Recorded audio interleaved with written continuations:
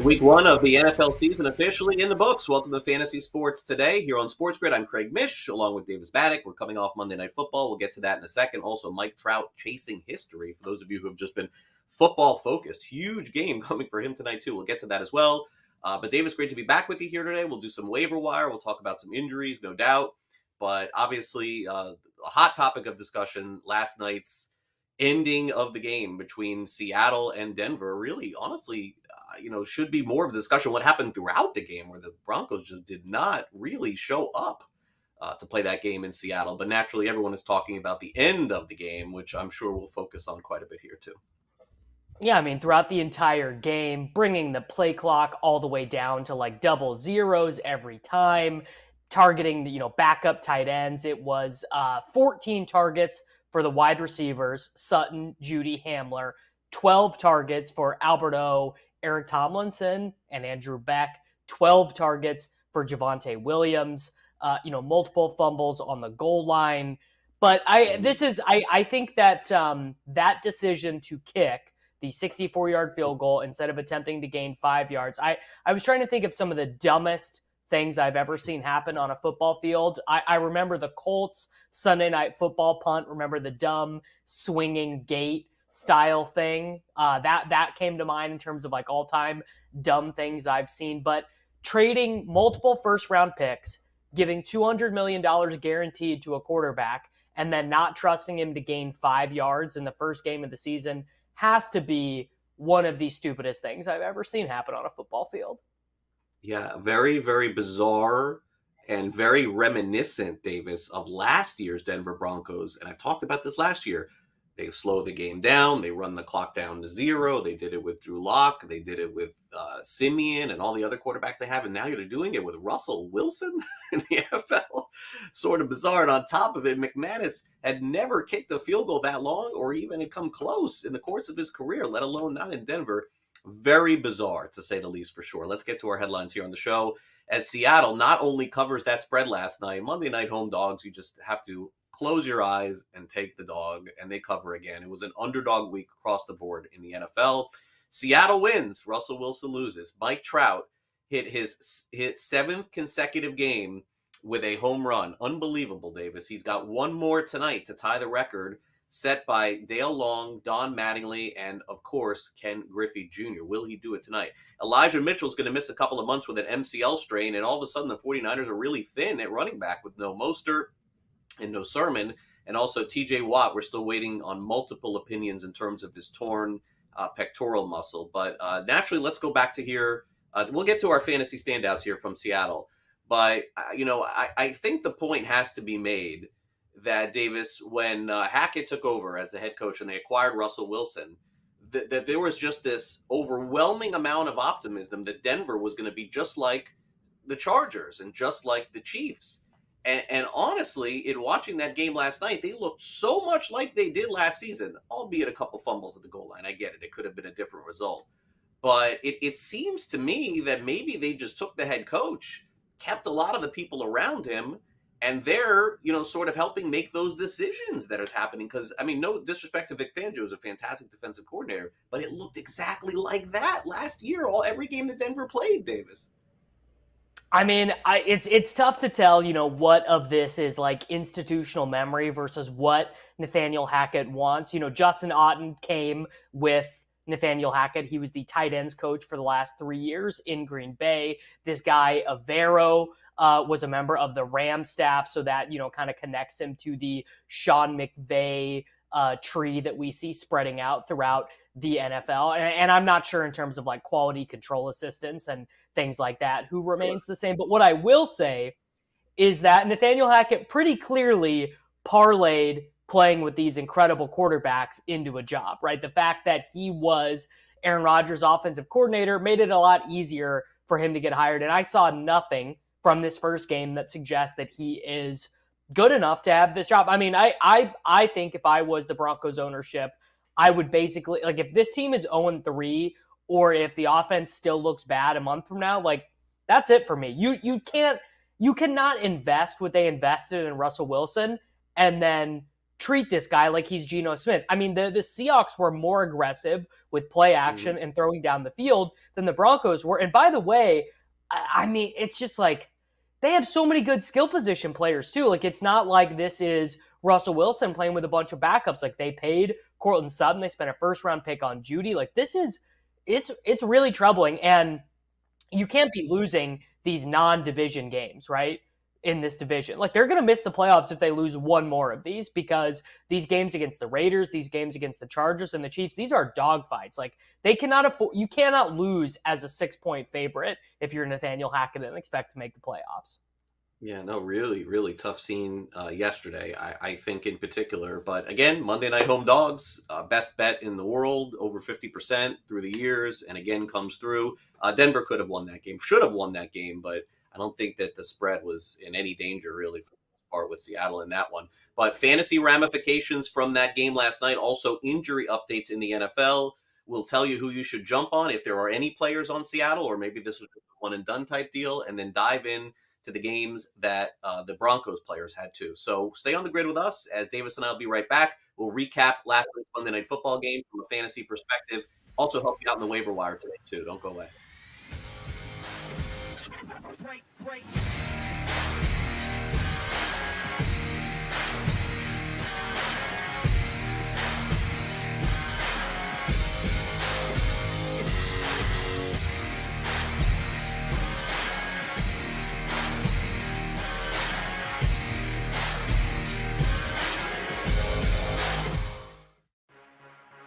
Sports Grid, your 24/7 sports wagering network. In the landscape of college sports, some things remain the same. College football today. Alabama in winning SEC championship. It's the island of misfit toys. Fantasy sports today. You have to understand that. $4 gap between them and Kansas City. Pro football today. When this happened to this franchise, they are comical. Now, I'm not making light of the injuries. This is a brutal rash of injuries. Live, but all access. You can take the money line. And the sports book, if you shop around, you can get it at 133. But that's my best bet on the night, Joe. So that's the one I'm going big. In-game live, prime time. I'm a bit nostalgic. I'm going with an international, Jason Day and Sergio Garcia. But boy, you want to give me 8.5 points with a desperate team facing elimination? Get the winning edge. Only on Sports Grid, your 24/7 sports wagering network. The morning after. LA was a 3.5-point home favorite against the Las Vegas Raiders, and the Chargers end up covering, winning 24-19. The second highest total of the weekend, an over-under pregame that ended at 52.5. Stays well under. And here's the difference in professional football. How many times do we look at it? If you can win the turnover margin by like 1, you're going to win a good portion of your football games. The Sports Grid Network. The early line. But the one thing that we've always known throughout time, regardless of levels of football, high school, college, and pros, sometimes it comes down to the kicker to decide a game when it really shouldn't. Hard-fought 60 minutes out there on the gridiron comes down to a missed kick or a made kick. We're going to see this more and more because still, they're human beings and they do make mistakes in massive pressure situations. Only on Sports Grid. Sports Professor Rick Horrow inside the $1.3 trillion business of sports with your Sports News Minute, analyzing the impact of FIFA and their latest deal, FIFA Collect Plus. They decided to get into the NFT game like everybody else is and creating a solid platform heading into the Men's World Cup in Qatar and the Women's World Cup next year and the year after.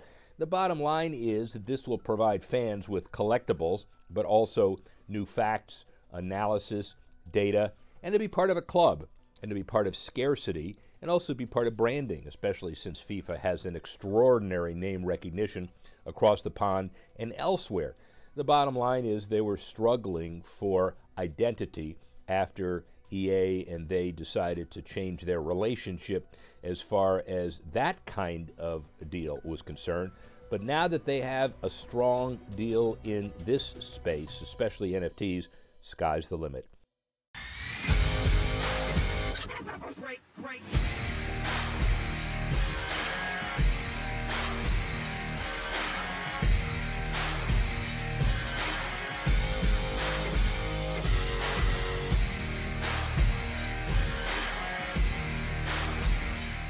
Welcome back to Fantasy Sports today here on Sports Grid. Craig Mitch along with Davis Maddock. It's time now for us to take a look at last night's Monday Night Football game from a fantasy perspective, go through who the standouts were, and potentially where we go from here with both teams. Let's start off with Seattle as they pick up the win last night as a 6-point underdog. Geno Smith gets the start, and he gets the win. 2 touchdowns, 195 passing yards, 14 rushing yards as well. DK Metcalf had 7 catches, so he bailed you out with 10 points if you needed that last night. Colby Parkinson, backup tight end, 2 receptions, 43 yards and a score. Also, Will Dissly, 3 for 43 and a score. I have a feeling this is going to be a lot what Seattle's box score is probably going to look like, Davis, over the course of the season. Just some anonymous games probably for both Lockett and probably for Metcalf. But look, in the end, it's not pretty, but this is sort of how they're going to do it, is my guess.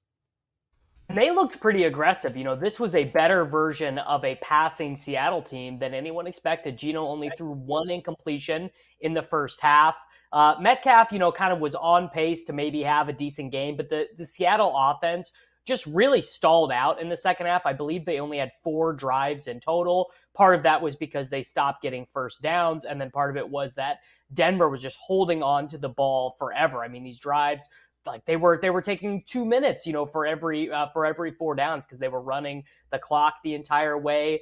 Didn't really make me feel any better about rostering Tyler Lockett or DK Metcalf, though, because I think you see that the plan is to kind of just take what the defense gives, lots of play action. They're going to do a lot of 12 personnel, which means that Parkinson, Dissly, and Fant are all going to be playing more than Dwayne Eskridge, and that makes Lockett and Metcalf's jobs harder because the safeties are going to be able to key in on them pretty easily. The Broncos linebackers were horrible against the tight ends yesterday. The biggest takeaway I had for fantasy football on the Seattle side, though, was Rashad Penny looks incredible, and he also, I believe, had more targets yesterday than he had in any singular game last season, even when he was ripping off all those games with 7 yards per carry. So if you were in a league with trading, one of these 12-team home leagues, and Penny's box score looked okay, but it wasn't like, it's not like he put up 30 points or anything like that. I would maybe be trying to acquire Rashad Penny right now because then we're not handing the ball off to Travis Homer at all, who, by the way, is clearly, I think, the third down back over DJ Dallas. And with Kenneth Walker still trying to get back from this hernia injury, I do think Penny probably is one of the most undervalued guys at running back right now. Yeah, Homer playing I saw on special teams quite a bit yesterday, so it looks like Penny, number 1 guy for sure. All right, let's go to Denver. If you were hoping for a big game for Russell Wilson, honestly, you got what you asked. 340 passing yards, also 2 rushing yards, and 1 touchdown. Melvin Gordon had 58 yards on the ground, 2 receptions, 14 yards, and he was kind of the fourth quarterback. Javonte Williams had a massive amount of targets and receptions, 11 for 65 in this game, which is 43 rushing yards and fumbles. Jerry Jeudy, 4 for 102 and a touchdown. Cortland Sutton, 4 for 72 and a touchdown. And I think naturally what people are focused on today, Davis, is, and it shouldn't come as any surprise, the Broncos are doing exactly what they did a year ago with Melvin Gordon and Javonte Williams. They're splitting the time. And by the way, I think a lot of people are going to be very optimistic with Javonte Williams catching as many balls as he should, but that is not a recipe for the Broncos to win games. Maybe it ends up being the case this season. He's just going to catch a lot of passes out of the backfield, but that was just completely out of nowhere for me. I mean, that was, I think, one of the most concerning things about this performance was that Russ was going to the running backs and going to the tight ends instead of creating, what do we think of when we think of Russell Wilson? We think of him hitting these guys, running down the field. And he tried it to Sutton a couple times. The first time he got the defensive pass interference that set up the Melvin Gordon fumble. Then he tried it again. The defender knew what was coming, got in the way, and it was a wasted down. Even the touchdown pass to Jerry Jeudy, I mean, that's got to be the ugliest deep touchdown that Russell Wilson has ever thrown. It was underthrown. Jeudy had to shrug off the defender and then turn on the jets to get there. And probably the other really interesting thing is the Russell Wilson offense is just the Russell Wilson offense. There were no throws over the interior of the field. It was all to the boundary for Jeudy and Sutton, which is exactly what he did in Seattle. Think back of all those Russell Wilson seasons in Seattle, who played out of the slot. You literally can't even name a guy who was primarily a slot wide receiver in Seattle because Russ, I mean, look, he's 5'10". It's hard for him to see that part of the field. He prefers to throw outside. He prefers to throw to the hashes, and that is what the Denver offense looked like. Judy, of course, was phenomenal in that game. I mean, honestly, other than Russell Wilson, you draft Sutton, you feel fine. You draft Judy, you feel good. You draft Javonte, you feel good. You draft Melvin Gordon, you feel really good because he's in a 45-55 with Javonte Williams. He's going to get some goal line touches. Now, clearly, I think Javonte, if he remains in this, I mean, he had a 26% target share last night. If he can be a 14% target share guy, he can still pay off his early third-round tag, even being in this timeshare with Melvin Gordon, because 60 catches is, it's a lot of points, right? That takes you from being a guy you don't really want, that's like the difference from going, Ramondre Stevenson to Austin Eckler range in terms of like total production. If Javonte scores a couple long touchdowns, you'll feel good. Yeah, I mean, 20-plus points for a running back without scoring a touchdown. That's a pretty big number in fantasy. All right, so naturally, the other news that we got yesterday were the injuries in fantasy football, which is going to lead us to talking about the waiver wire. For those of you who have it running either tonight or tomorrow morning, we're going to help you out with that as well. But Davis, Dak Prescott, who was initially thought to be out 8 weeks, Jerry Jones, the owner, says it could be just 4. So, naturally, we'll stay tuned, see what happens. He will not go on IR. Mac Jones for the Patriots, questionable with back spasms, but probably will play. Elijah Mitchell, this is a big one for the 49ers. He is going to be out 2 months. Chris Godwin probably misses this week. Keenan Allen looks doubtful for the Chargers this week, and T. Higgins is in concussion protocol. He's questionable. I do not expect him to play. So Prescott, we talked about a little bit yesterday. Naturally, if they don't sign anyone, it's Cooper Rush there. Let's talk about Elijah Mitchell here for a minute, because the 49ers, they used Deebo Samuel quite a bit running the ball last year. They drafted Trey Sermon, and they let him go. Mostert, who they had last year, they let him go too. And I'm sure we'll get into it on the waiver wire, but Mitchell had a clear path to a lot of rushes this season. And now it's back to Jeff Wilson Jr., it feels like, for third year in a row? Yeah, I mean, I definitely think Jeff Wilson Jr. will be the guy who gets the first carry for the 49ers this week. But sort of interesting that Jordan Mason, the 6th-round pick, was active over Tyrion Davis-Price, but did not see the field on offense. Because if you think back to last season, so Trey Sermon isn't active, Eli Mitchell is active. Mitchell came in the game and was getting touches right away. Now remember, also Jeff Wilson Jr. was injured back then. I think that Mason was largely active for special teams, and that's why he made the team over Trey Sermon. And Tyrion Davis-Price does not play special teams, but they kept him over Trey Sermon. My guess would be Tyrion Davis-Price is actually going to be ahead of Jordan Mason in terms of receiving the touches next week. So he would probably be the guy I would prefer to add in most of my fantasy leagues. Your Dallas Cowboys, right? Dak Prescott injured. I'm not starting anyone. Zeke is really the only guy. I don't even want to start CeeDee Lamb next week. I mean, Cooper Rush is not a good quarterback. I mean, just one of the worst guys you're going to see on an NFL roster. And then honestly, don't really see an ad for the Buccaneers with Chris Godwin out. I mean, Scotty Miller, Jalen Darden, Cameron, I don't think I really want to add or start any of those guys, but it is definitely good for Julio and for Mike Evans. You don't think T. Higgins is going to play, right? If you have him, you better make alternate plans tomorrow. No, I mean, and I would definitely make alternate plans, and I would say Hayden Hurst is probably the guy you want to add or start there. He saw 7 targets with T. Higgins out. All right, so there you go. We're going to talk about that coming up next. It's time for our fantasy football waiver wire here on this Tuesday. We're going to run through some players that you can pick up on the waiver wire, either maybe you're running it today or even tomorrow. Or maybe even Thursday for fantasy football. So we'll handle that for you coming up next. We also have Fantasy Reality and, of course, the Sports Grid 60. So stay on the grid with us as we continue on here on this Tuesday on FST, and we'll be back right after these messages. Don't go away. Great.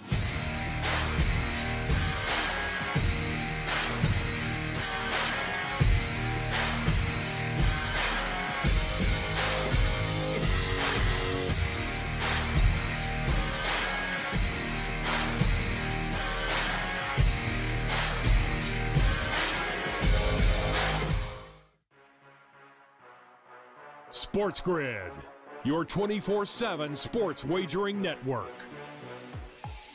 They played less games. The early line. Take a look at the top 4 seeds here in the Big Ten. They're going to play less. Aaron Rodgers and the morning Russell after. Wilson. We saw movement in the marketplace like Fantasy Sports the Today. Cleveland Cavaliers are a little thin as well. Newswire. Minus 160 favorite on the money line today for Arizona. Pharrell Coast to PBG, Coast. that's where they win cups. They win Stanley Cups over there. Give me the Game Penguins. time Kind of decisions. bizarre when you consider everybody is out for the Warriors. In-game live I all like access. I like Vandy against Bama. I think Vandy can win the game, take it 4.5. In-game live. Prime time. The PGA champion. In-game live. All Overtime. done before the final bet. Get the winning edge. Only on Sports Grid. The morning after. a runaway win, a 21.5-point favorite DRS. That's what Alabama was by the time we got to kick on Saturday afternoon in Austin. What stood out to you most about that game, DRS, between the Tide and the Longhorns? Texas should have won that football game, but that shows me a lot, meaning Sarkisian has the ear of this football team. They weren't just going to take it on the chin. They didn't, even though they lost their star quarterback. I like what I saw from Texas. I did. The Sports Grid Network. The early line. If you would have told me the Texans scored 20 points through 3 quarters, if you would have told me the Colts scored 14 points in the 4th quarter, if you would have told me we got to overtime, I would have anticipated cashing some tickets. 20-20 this game finished. Matt Ryan stinks. He's overrated. This show told you that. Nobody else. Everybody else. Oh, Matt Ryan's going to change the whole identity of the Colts. No, he doesn't. Only on Sports Grid. You might be the next daily fantasy millionaire. No matter what you watch or where you play, learn from the world's best DFS players. Lineup building tools, expert projections, and advanced stats change the way you play the game. Dominate the competition. DailyRoto.com, the player's choice. Pharrell Coast to Coast. The one that I'm worried about is Harris, because if they lose him, honestly, their offense is bad enough. He was a 1,200-yard guy last year. They can't afford to lose Harris. That was a huge win. Minka was the defensive player of the week in the NFL with the pick sixes and the blocked extra point at the end of the game. Yeah, now Harris is more of an ankle than a foot injury, and they don't have good depth at running back. The kid Jalen Warren, the undrafted free agent. The Sports Grid Network. Great.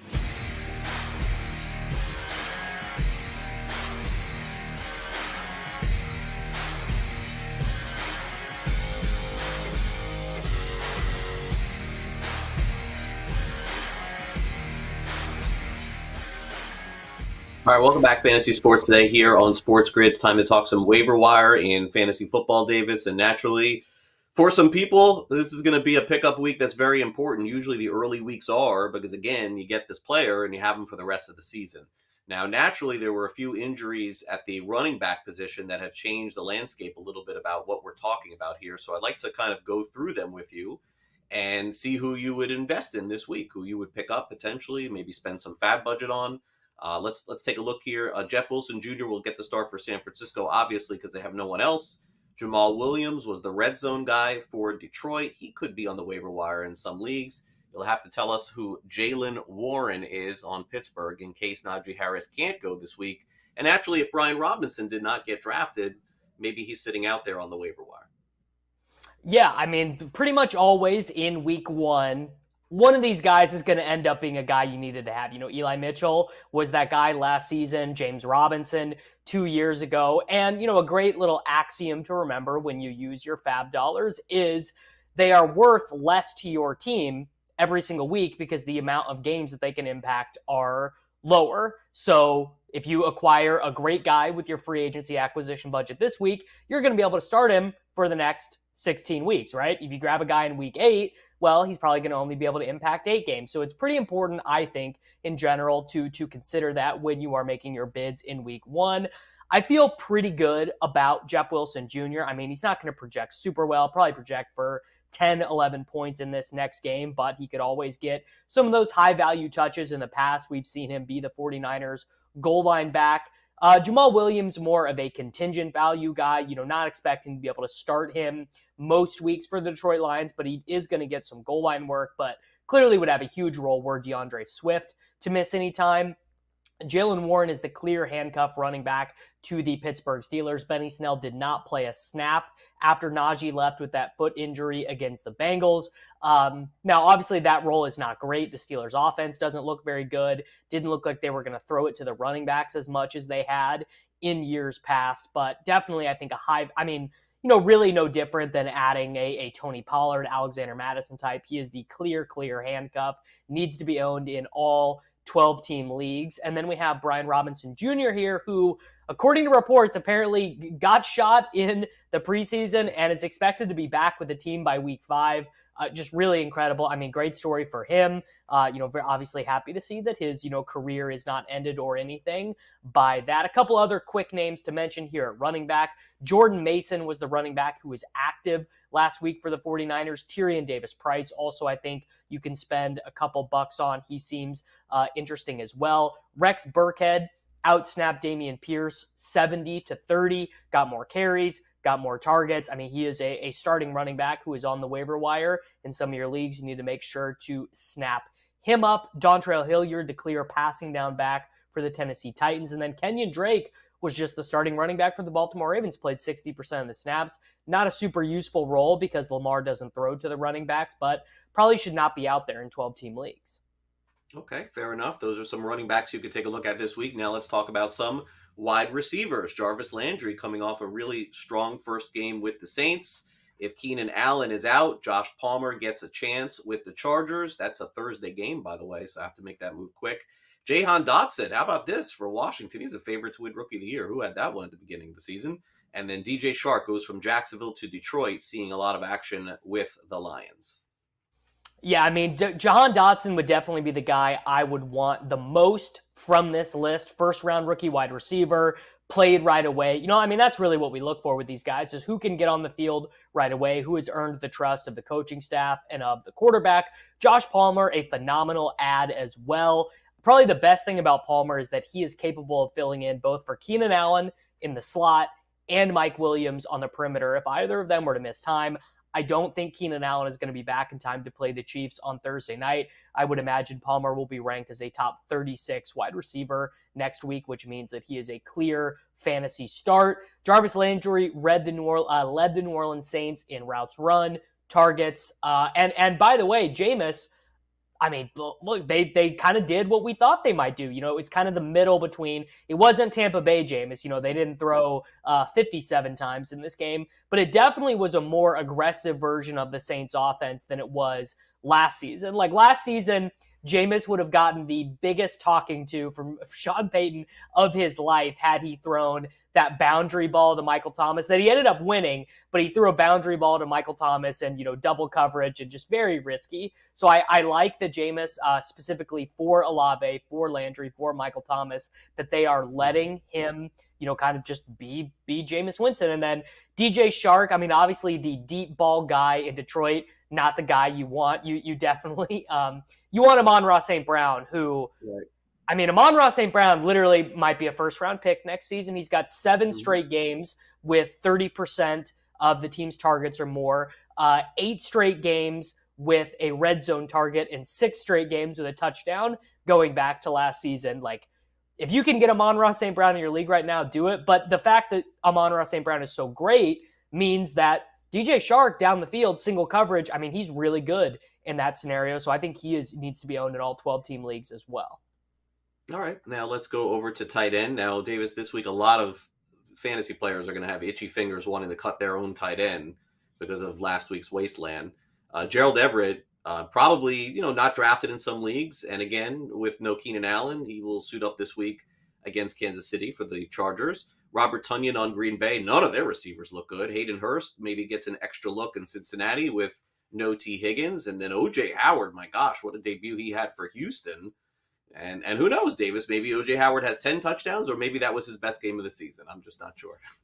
I think that was probably his best game of the season. He played 6 snaps in this game for the Houston Texans. He ran 3 routes, and he caught touchdowns on 2 of those routes, Brevin Jordan far and away led the team in snaps and routes at the tight end position. But this is how bad the tight end position is. Only 12 guys scored in the double digits in PPR, and guys who scored touchdowns at the tight end position. Kelsey scored 1, OJ Howard scored 2, Taysom Hill scored a rushing touchdown, Gerald Everett scored a receiving touchdown, and then the other guys who scored touchdowns played last night. Will Dissly and Colby Parkinson, who are owned and should not be, owned in 0% of leagues and should not be picked up in any leagues. It is just a desperately brutal position. Gerald Everett, the clear top guy for me here. I think, if I was going to redo my rankings today, I think I would have him as a top 10 fantasy football tight end. There was no Donald Parham there. The team didn't re-sign Jared Cook. Gerald Everett is just going to play 70% of the snaps for one of the best passing offenses in football. And then honestly, I would, if I could go back and do it again, I'd be pretty high on Hayden Hurst because Drew Sample was not in there running any routes. And, you kind of would think T. Higgins is going out. It's going to be a huge Tyler Boyd game. Wasn't a huge Tyler Boyd game. Hayden Hurst ran more routes and ended up earning more targets after T. Higgins went out of the game. So I think that's the direction you need to go. But the biggest add at the tight end position, it's got to be Taysom Hill. If Taysom Hill is out there in your league and he is eligible at tight end, he only played 16 snaps, but he got the ball on 6 of those snaps, which is basically, if you want to rewind your brain to 2019, Taysom scored 7 touchdowns that year, played less than 200 snaps, but every time that team got in the red zone, Taysom came out. We saw some Taysom Cat. We saw Jameis hand him the ball. You want Taysom in your fantasy league. Yeah, for sure. And I know a lot of people are looking to cut different tight ends. Isaiah Likely was a hot name. We talked about Davis a couple of weeks ago. I'm seeing everybody wants to just let go of him this week. I don't know if that's the right call. He played a lot last week for the Baltimore Ravens. Did we miss anyone else? Is there a defensive matchup this week or some other player that we haven't discussed? Maybe a quarterback that's on the back end? Would you add Geno Smith maybe to a super flex league? Mariota would be the guy you want. Ran 12 times, 72 yards, and a rushing touchdown. For example, I have Aaron Rodgers in a league. I'm dropping him this week for Mariota. I don't really have any faith in the Packers figuring it out. Now, maybe I'll add Aaron Rodgers back again, but I'm not starting him this week. They just look like they gave up. Don't really want that offense. Obviously, if you had Dak Prescott, you're dropping him. That would be an example. I think Mariota, as long as he's healthy, is going to project for 17 to 19 points on a given week, which is a pretty good range just because he's going to add 4 or 5 points with his legs every week. Yeah, no, definitely so. So those are some good waiver wire pickups, obviously, for this week. And by the way, if you want more fantasy football help, both on the daily side and season-long side, just head on over to dailyroto.com. And all the content this year is completely free. Davis and his team can help you out and help you win fantasy football leagues this year. No question about that. And Davis, I know tomorrow we'll dive more into the DFS slate. When does the pricing come out these days? Is it out already? I think it's Tuesday, right? Isn't that when it comes out on FanDuel and DraftKings? It's out, buddy. We got the prices for we have the prices for next Sunday's slate. Normally they try to hold off for the showdown slates because they don't want a $200 wide receiver being a starter or something like that. Yeah. Right. All right. Makes sense. Okay. Coming up next, it's time for some fantasy or reality. We'll dive into a number of topics, including, of course, Monday Night Football, also the Emmys, and then the epic showdown today for Mike Trout, if he's in the lineup, to try and match the Major League Baseball record for consecutive home runs hit. An incredible record, as Trout has had an unbelievable season. 35 home runs played in less than 100 games. Crazy season for Trout. He and Ohtani, can they ever get an MVP together and maybe win a championship? Who knows? All right, so coming up next, fantasy or reality, Sports Grid 60. So stay on the grid for that. Reminder, I'm back with you at 2 o'clock Eastern for another edition of Newswire. So those of you dipping for lunch, come back at 2 o'clock Eastern. We'll talk some sports wagering then. We'll be right back. Don't go away. Great.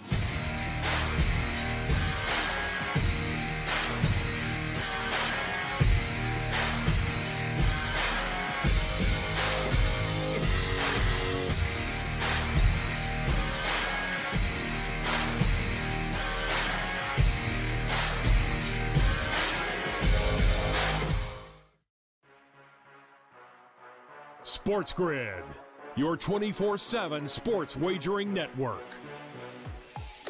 They play less games. The early Take a look line. at the top 4 seeds here in the Big Ten. They're going to play Aaron less. Rodgers and The for morning Russell Wilson, after. we saw movement in the marketplace like Fantasy sports the Cleveland today. Cavaliers are a little thin as well. Newswire. Minus 160 favorite on the money line today for Arizona. Pharrell coast to PBG, coast. that's where they win cups. They win Stanley Cups over there. Give me the Game Penguins. time Kind of decisions. bizarre when you consider everybody is out for the Warriors. In-game live I all like access. Vandy. I like Vandy against Bama. I think Vandy can win the game, take a 4.5. In-game live. Prime time. In-game live. Overtime. Done before the final bet. Get the winning edge. Only on Sports Grid. The morning after. a runaway win, a 21.5-point favorite DRS. That's what Alabama was by the time we got to kick on Saturday afternoon in Austin. What stood out to you most about that game, DRS, between the Tide and the Longhorns? Texas should have won that football game, but that shows me a lot, meaning Sarkisian has the ear of this football team. They weren't just going to take it on the chin. They didn't, even though they lost their star quarterback. I like what I saw from Texas. I did. The Sports Grid Network. The early line. If you would have told me the Texans scored 20 points through 3 quarters, if you would have told me the Colts scored 14 points in the 4th quarter, if you would have told me we got to overtime, I would have anticipated cashing some tickets. 20-20 this game finished. Matt Ryan stinks. He's overrated. This show told you that. Nobody else. Everybody else. Oh, Matt Ryan's going to change the whole identity of the Colts. No, he doesn't. Only on Sports Grid. You might be the next daily fantasy millionaire. No matter what you watch or where you play, learn from the world's best DFS players. Lineup building tools, expert projections, and advanced stats change the way you play the game. Dominate the competition. DailyRoto.com, the player's choice. Pharrell coast to coast. The one that I'm worried about is Harris, because if they lose him, honestly, their offense is bad enough. He was a 1,200-yard guy last year. They can't afford to lose Harris. That was a huge win. Minka was the defensive player of the week in the NFL with the pick sixes and the blocked extra point at the end of the game. Yeah, now Harris is more of an ankle than a foot injury, and they don't have good depth at running back. The kid Jalen Warren, the undrafted free agent. The Sports Grid Network. Great.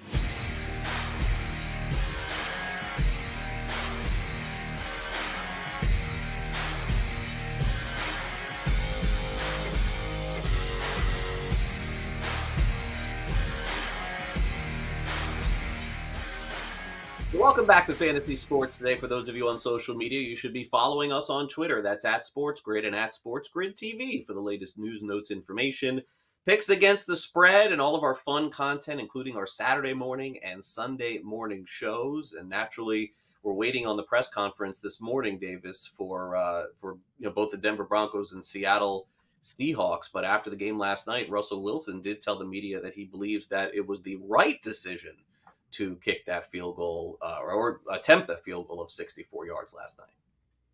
Loser mentality. Absolute loser mentality. And I know that Russ, he probably, in general, he seems like a guy who doesn't like to ruffle the feathers. I mean, he was clearly unhappy in Seattle with the way let's go all the way back to throwing the interception at the goal line and then, drafting DK Metcalf and not there was a lot of acrimony between him and Pete Carroll, but media facing, he always kept it pretty cool, right? You never got him at the press conferences trashing the coach. So I think that's kind of the way he rolls. But what I was imagining last night when that happened is if Andy Reid did that to Patrick Mahomes, the universe would just implode. It would just never happen. You would never look, or Brandon Staley and Justin Herbert, right? Never in a million years are they taking the ball out of the hands of their quarterback with 5 yards to go, right? I mean, Andy Reid dialed up a play with Chad Henne in the same circumstances in a conference championship game with Chad Henne. It's inexcusable. There is not an excuse that Hackett can make. Yeah, and people were saying here in my neck of the woods that, Mike McDaniel with them up 3 4th and touchdowns. 7. 7 had Tua throwing the ball. I don't think it applies just to Mahomes. I mean, any Hall of Fame quarterback with 5 yards to go, I don't care who it is, Eli Manning, Brett Favre, Kurt Warner. It's just, bizarre. All right, time for some fantasy or reality.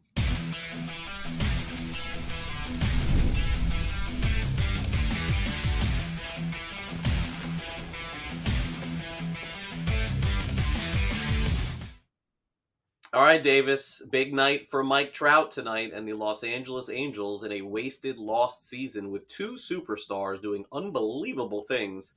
Mike Trout can add another one to his resume. And this is, Davis, this is really hard to do. I mean, think about this, playing 7 games in a row and hitting a home run in all of them. Ken Griffey Jr. did this. Don Mattingly did this. Dale Long was the first one to do this, to reach 8 games. And so that would tie the Major League Baseball record if he does it tonight, Davis. So that's where we will begin here on Fantasy Reality, Davis. Mike Trout will tie the Major League Baseball consecutive home runs hit record tonight. You know what? I am just going to go ahead and say reality because it's more fun if it's true. The Angels are playing against the Cleveland Guardians.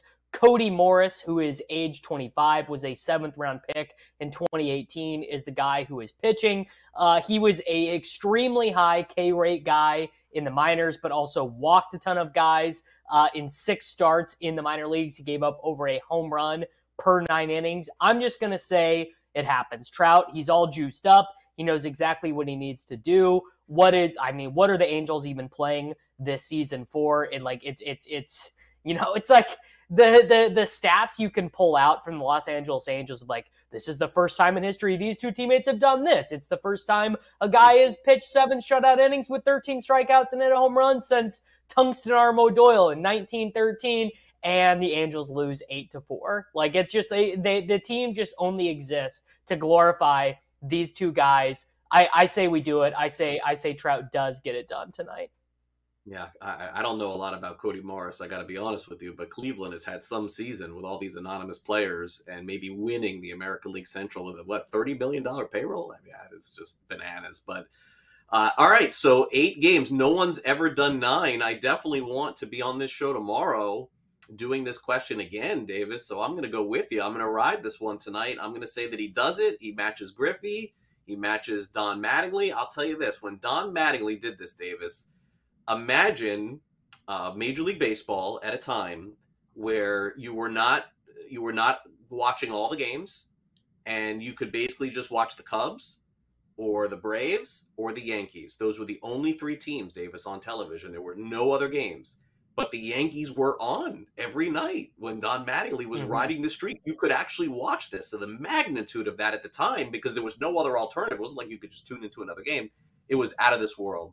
I think he'll do it. I do. I think he'll hit 8, and then we're going to have a real conversation, because, I mean, to think that this guy could do 9 straight games of a home run is out of this world. So I'll go with you, reality. I'll ride this wave tonight. All right, last night, Monday Night Football, the debut of Joe Buck and Troy Aikman on Monday Night Football. A lot of folks talking about that last night on social media for sure. And then, of course, you have the alternate cast, which is the Manning cast, which features Peyton Manning and Eli Manning. So we will start off here by asking this question, Fantasy Reality. You watched Peyton and Eli instead of Joe and Troy. You know what? I think this might be an indication, Craig, that I am slowly becoming a boomer, because I watched Joe Buck and Troy Aikman. I put it on my phone. I put my headphones in. I was kind of, doing a little bit of stuff around the house, hanging out with the dogs a little bit in the first half. And I don't know, there's just something about Joe Buck's voice that makes me think of football, right? Or at least that makes me think of like fall sports, right? So Joe Buck, right, call these games on Fox forever, calls a bunch of the postseason games. Like, Joe Buck's voice to me just says I should be watching sports on my couch in the fall. And the Manning cast is like good. Like when I saw one of the clips of it of Peyton begging Nathaniel Hackett to call a timeout and go for it when he ended up kicking the field goal. Like, I mean, it's not an indication that it's not good. I will say though, I don't love the constant guest changing. Like I think I would prefer a format where either it's one guest a week and they bring a third guy in the booth with them, and then that third guy just stays the entire time, versus like a rotating cast of characters. But I gotta say, fantasy, I did watch Joe and Troy because I'm a boomer now. Yeah. So for me, unfortunately, so I did watch some of the game, but I was sort of in and out of the game last night. Things happen in life. My son yesterday came home from school, not feeling good, go to the doctor, has a cold, the whole thing. And you know what that means for me, Davis. It means, like, that's it. Like, that is the focus last night. Dad, will you play MLB The Show with me? And the Monday night game is on. I'm like, all right, sure. I lost. But I did watch Joe and Troy. That was what I watched. I watched the end of the game, too. I watched the full fourth quarter and the end of the game, too. But I was sort of in and out of that game last night and lacking sleep today for sure. So I will say fantasy. I did not watch Peyton and Eli at all last night. No indictment on them whatsoever. It just was what I watched last night happened to be on the television. All right, let's cap off the Emmys. Now, I am aware of the Emmys happening last night, too, only because I was aware of Better Call Saul not winning anything. I was very disappointed in seeing that, but I did not watch it. Based on that, I don't know that this will be an easy question for me to answer. Maybe, Davis, you'll have better luck. Fantasy or reality? You know what show Lizzo won an Emmy for. Is this fantasy or reality? Yeah, this is a fantasy. I mean, I think we've kind of briefly touched on this before on the show. Just not an award show guy. If I have a choice between definitely a Monday Night Football game and an award show, but even like rewatching a James Bond movie for the sixth time or an award show, I'm going rewatching the James Bond movie, right? No Time to Die is on cable. I'm watching No Time to Die. And also, again, this is another part of growing old, is like I'm not engaging with that much new media. Like in terms of like new shows, I'm not doing a ton of that. Now listening to a ton of new music. I did see that White Lotus, which I thought was great, one of those HBO originals. I did see that they cleaned up at the Emmys. Good for them. And my timeline seemed very happy that Abbott Elementary, again, a show I have not watched, won a ton of Emmys. And so, obviously it's about a school, and apparently the producers, because there's financial rewards for winning Emmys and contract bonuses and things. Apparently the producers and actors of the show are donating all of those proceeds to, elementary schools, which is pretty cool. But I did not even know Lizzo had entered into the foray of acting at this point. Yeah, no, me either. I got fantasy. So what was it for, Brad? I don't even know that we got the answers to this. I had no idea. Okay, Big Girls Best Competition Show, says Brett. I had no idea that even existed, but congratulations to Lizzo for sure for winning that, no doubt. But can we just focus here on Better Call Saul not winning anything, Davis? I mean, what in the world? This is like one of the best shows of the last few years on television. I mean, some people feel it's like the best show. I don't get it. I don't understand. I mean, what is this? Is this like a popularity contest? How do the Emmys even work? I mean, it also feels like that show is like set up to win a lot of Emmys, it feels like the gal who plays Kim Wexler, feels like she was just like, how does that girl not win an Emmy? How does Mr. Why am I drawing a blank on his name? So why am I drawing a blank on Saul's name in real life? His brother is a writer on The Simpsons. What is his name? Bob Odenkirk. Yeah. So Bob Odenkirk is like one of the greatest entertainers of our era. His brother is a writer for The Simpsons. They've made all kinds of like niche comedy. I mean, he is the best. I mean, Bob Odenkirk would be like one of the 10 best people in entertainment alive today. So it does feel a little bit silly. It did, and I don't think any of the Star Wars shows won any of these awards either, which is, again, feels like that is kind of made to be prestige TV. It'll be very interesting to see next year what the Academy decides to do with this Lord of the Rings show, which is the most expensive television show ever produced. I wonder, this gal, Morford Clark, who plays the primary protagonist, she is like unbelievable to me. So I wonder if she ends up winning any awards. Yeah, no, nothing there for sure. So look, we will see. I think that's kind of the dynamic, though, is like we don't like Succession is a show I know, Davis, that won a lot yesterday. And again, I hear it's a great show. I just have not watched it. So I mean, maybe this gives me some more things to watch when I have a chance to stream. I have not even gotten through this Cobra Kai though. I mean, we started it and then just things got in the way of our days, and I haven't finished that as well. And then football started, Davis. You know how that is, right? Like, that was my Saturday thing. I'm like, I can't watch it now. The Gators are on. The Gators lost last week. Ooh, that was tough. Oh, I know. We haven't covered that yet on the show, Craig. I was very disappointed. I was extremely disappointed. Yeah. Well, you know, I placed the wager for Anthony Richardson to win the Heisman, and it's just immediately dead, you know, because Bryce Young makes that play against Texas where Bryce Young dodges out of the way of that defensive end and like, well, that's it. No one else is winning the Heisman. Bryce Young's just going to win it. Yeah, no, Richardson did not look right in that game against Kentucky. So, well, we'll see. Not the last bet, Davis, you'll tear up before the end of the season, that's for sure. All right, Certainly coming up true. next, it's time for us to hit on the Sports Grid 60. And then we'll turn it over to Kevin and Donnie. They have the early line coming up. I'll be back with you at 2 o'clock Eastern for another edition of Newswire. And over the next couple of days, we'll get you ready for week 2 of the fantasy football season. We do have our first ever Amazon Prime exclusive game coming this Thursday night with Al Michaels and Kirk Herbstreit. So we'll preview the Chiefs and Chargers a little tomorrow and then dive in deep on Thursday. These days in the NFL, you basically get 24 hours off, like starting now through Wednesday, and then we got to dive right back in. So we'll do that on the show tomorrow. So stay on the grid. We'll be back to wrap it up next.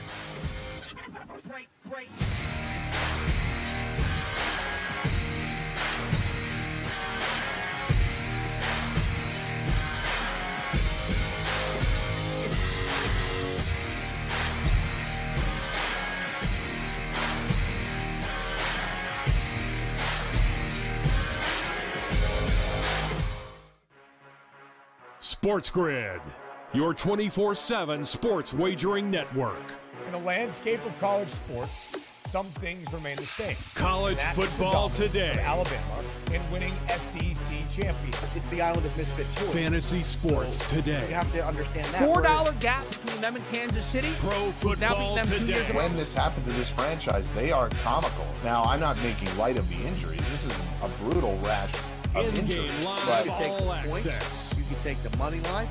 FanDuel Sportsbook, if you shop around, you can get it at 133. But that's my best bet on the night, Joe. So that's the one I'm going big. In-game live, prime time. I'm a bit nostalgic. I'm going with an international, Jason Day and Sergio Garcia. But boy, you want to give me 8.5 points with a desperate team facing elimination? Get the winning edge. Only on Sports Grid, your 24/7 sports wagering network. If you want to pick like a pro, you need to be in the know. The future of sports gaming is now, and we take you inside the lines, breaking down all the action and what it means for your bet slip. Turn down the game and tune into Sports Grid Radio. Other networks talk sports talk, but we walk the walk, right up to the window. Sports Grid Radio. Listen free on the Sports Grid Radio app, iHeart or TuneIn, or catch us on SiriusXM Sports Grid Channel 159. Pharrell, coast to coast. There's a saying around coaches around the National Football League when it comes to backup quarterbacks. The longer they play, the more they look like backups. 2, 3, maybe 4 games you can get away with it, but the longer they play, the more they look like backups. And the funny thing with the Cowboys, Pharrell, is they don't even have another quarterback on the roster. Dak will go into injury reserve, and then Cooper Rush will be the starter, and they're going to have to add at least one more quarterback, if not another. But this crushes them. The Sports Grid Network. Fantasy sports today. All right, Justin Jefferson broke his career record for receiving yards. He had over 150 for the Vikings at the half. This is why we tell you, just draft wide receivers earlier and figure it out at running back later. You know, take Jamal Williams and Cordarrelle Patterson, because guess what? Look at all these names here at the top of wide receiver. Justin Jefferson, first-round pick. Cooper Kupp, first-round pick. Devontae Adams, first-round pick. Jamar Chase, first-round pick. The Sports Grid Network. The early line. The Giants beat the Titans 21-20 with a late decision to go for 2. 3-0 for the other 3 teams here in the NFC East. My question to you, who had the most impressive Week 1 victory of this bunch. Thoroughly impressed by the New York Giants. And going down double digits at the half, it looked like one of those games, Kevin, where we said to ourselves, man, Daniel Jones might not even, and I joked before the season, like he might get pulled like week 2. Only on Sports Grid. Great.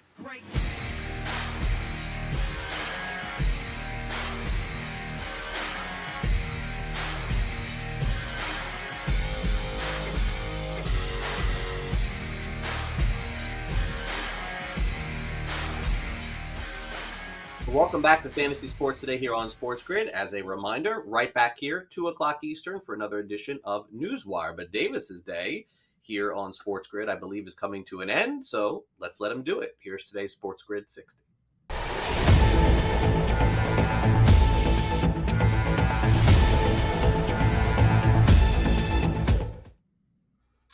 You know what? I'm just going to use this time to dunk on Nathaniel Hackett a little bit more. More reasons why this decision to kick a 64-yard field goal was worse. Historically, Seattle, one of the worst places to kick in the NFL. No kicker has ever made a field goal of 57 yards or longer at their stadium. Since it opened in 2002, kickers are 0 for 6 at distances over 56 yards. For reference, last season, teams to go for it on exactly 4th and 5 converted it 49% of the time, 22 attempts out of 45. I would imagine if you adjust that for having, a Hall of Fame quarterback, Russell Wilson, with Jerry Jeudy, Cortland Sutton, Javonte Williams, felt like Javonte could get 5 yards on a reception literally that entire game. Felt like it just was, there was a freeway for him to run down. Yeah, I will end the show today with the chase for 8 home runs with Mike Trout. I think that this is super exciting, gives us all something on a Tuesday night to watch and pay attention to. This has happened, a couple of years. Joey Votto, I think, hit 7. He did not go to 8. I remember asking Don Mattingly about just how difficult it is to do that every single day. He downplayed it, but essentially saying that it's one of the hardest things that you can do in baseball. It's not hard to get locked in for a day or two, but it is really hard to get locked in for over a week. And essentially no one's really playing games every single day over the course of the week. They get a day off or two. So good luck to Mike Trout tonight. We'll keep an eye on it. We'll be right back here to talk about it tomorrow. Maybe Albert Pujols. It's number 698 as well. Fun ending to the season, that's for sure. That'll do it for our show today. Thanks to our friends at LTN, our great graphics department for sure, our producer Brett Levy, for my co-host Davis Maddock. I'm Craig Mish. I hope you enjoy the rest of your Tuesday. Take a deep breath. No football tonight, but baseball is back this evening. We'll see you tomorrow at 2 o'clock Eastern. Great.